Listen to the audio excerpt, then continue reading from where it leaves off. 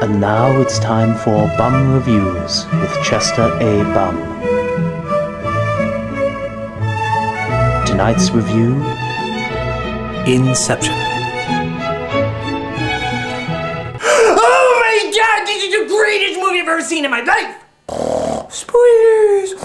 Spoilers! There's this movie called Inception, and it stars Jack from Titanic, Tommy from Third Rock, Juno, and all the side characters from Batman Begins. So there's these people who want to find out information about these other people, and they do it by going through their dreams! I had someone go through my dreams once! Except he was an evil man with claws and a fedora hat. I think his name was Dick Cheney. And this one Asian guy wants the dream hoppers to go into this other person's dream, and the Asian guy is like, "To Moscow, to the top of the path."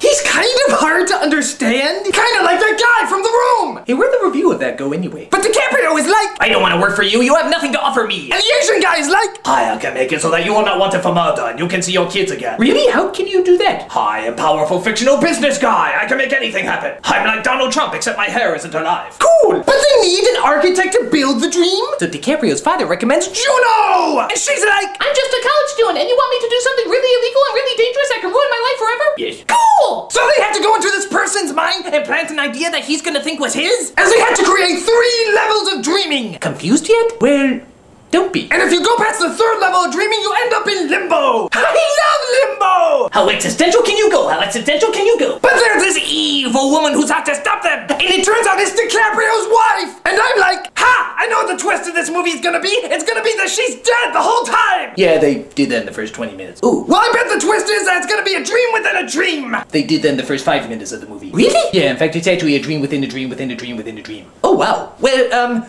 I bet the twist is that Tommy is an alien! Well, what is the twist then? The twist is that there may or may not be a twist at the end. What? That's furiously awesome! I'm so angry, and yet that's so perfect. This movie rocks! So there's all these really cool action sequences where they're flying all over the place. It's like The Matrix, except unpretentiously smart. And all the characters are flying around doing cool things. And DiCaprio is like, "You are departed." And then Paige is like, "Juno chop." And the Asian guy is like, "Whoa!" So in the end, they plant the idea in the guy's head. DiCaprio gets everybody out alive. He finally gets to go home to see his children, and they all live happily ever after. Or do they? Actually, we don't know. Because we don't know if it's a dream or not! This movie raises so many boggling questions! Like, how do I know I'm not dreaming right now? Well, how do I know I'm not dreaming right now? How?